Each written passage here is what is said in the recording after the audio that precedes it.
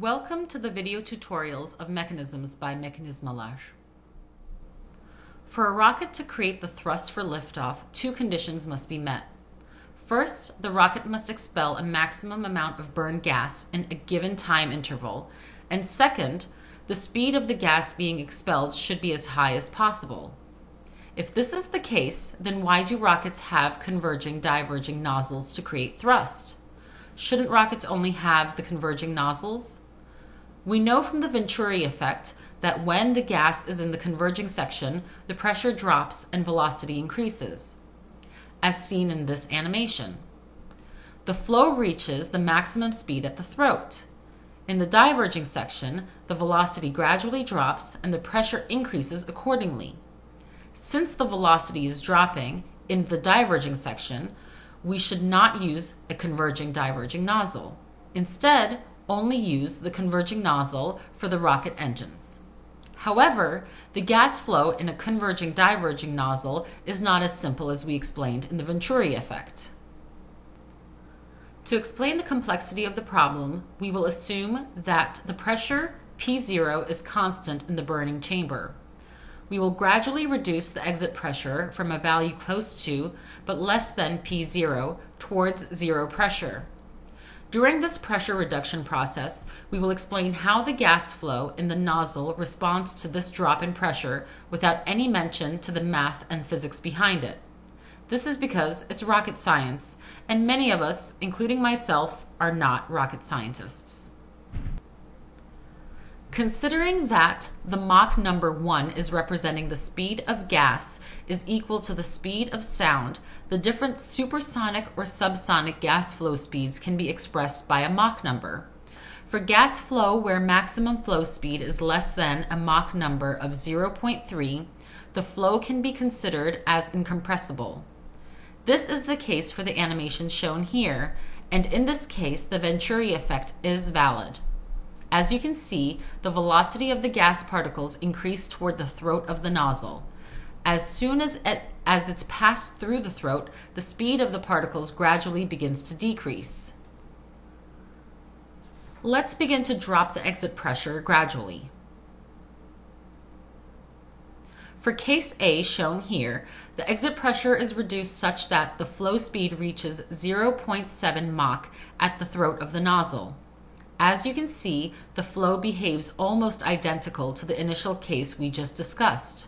However, if we use the Bernoulli and conservation of mass equations for the flow speed calculations, the solution would not be accurate. This is because with Mach 0.7, the flow speed is no longer incompressible. For case B, we will reduce the exit pressure further so that the flow speed reaches Mach 1 at the throat of the nozzle. This is a crucial point of converging diverging flow behavior, and things begin to change from this point. When the exit pressure is reached to this condition, we refer to the nozzle flow as choked. This is because it doesn't matter how much further we reduce the exit pressure. The mass flow passing through the throat of the nozzle will not change.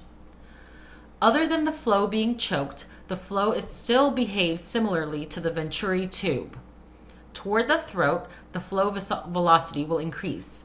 It will reach Mach 1 and the flow speed will be decreased or will be subsonic after the throat.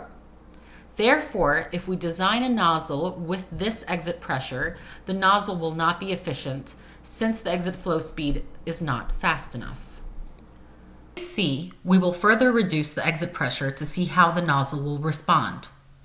Since the exit pressure is below the choked flow exit pressure, the converging section of the nozzle does not know anything about the diverging section of the nozzle. This means that things are not changing in the converging region.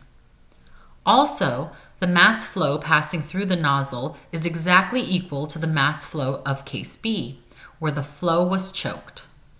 However, the flow velocity will show a drastically new behavior in the diverging section of the nozzle.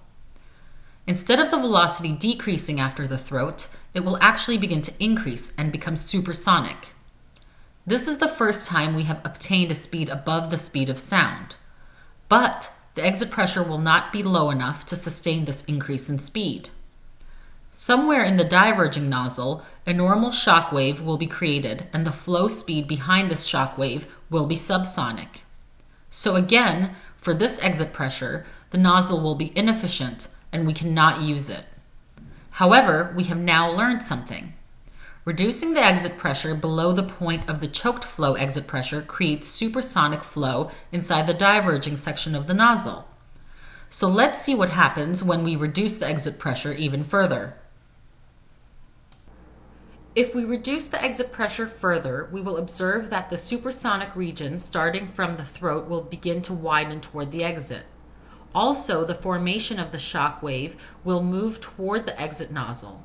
So, for case D, we will adjust the exit pressure such that a normal shock wave will be generated at the exit of the nozzle. One may start to think that we have obtained the perfect nozzle, where inside the diverging section we have supersonic flow. But we know from experience that the flow after a normal shock wave is subsonic.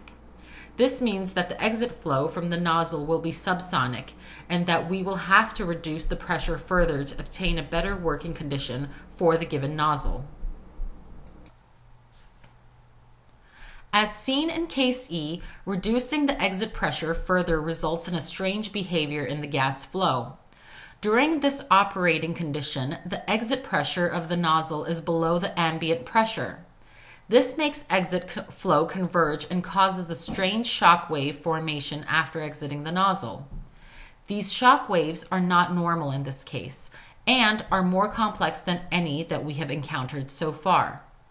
However, the flow beyond the exit nozzle becomes a mixture of supersonic and subsonic flow, called overextended flow.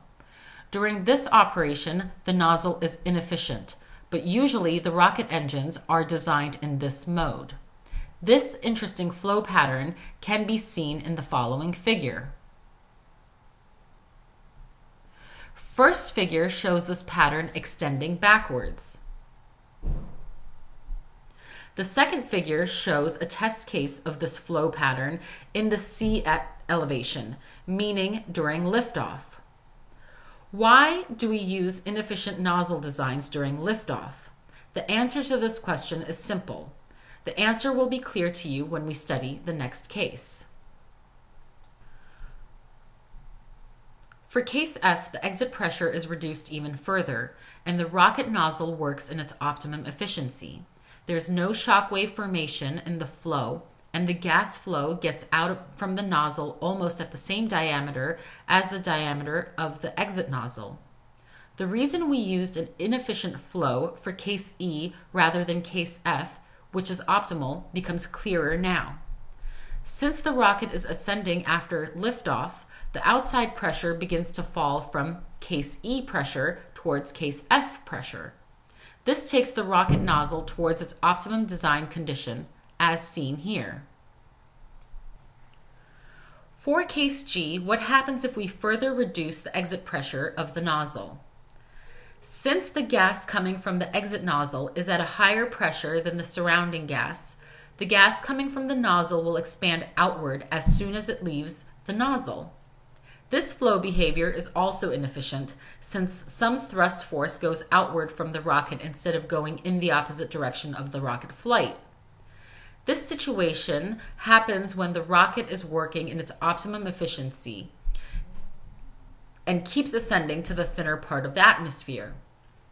This flow pattern is called underexpanded flow and can be seen in the Apollo 6 test flights in this image.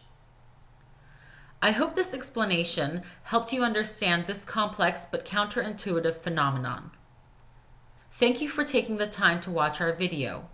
If you enjoyed this video and found it to be useful, please subscribe to our YouTube channel and hit the like button. We appreciate your support.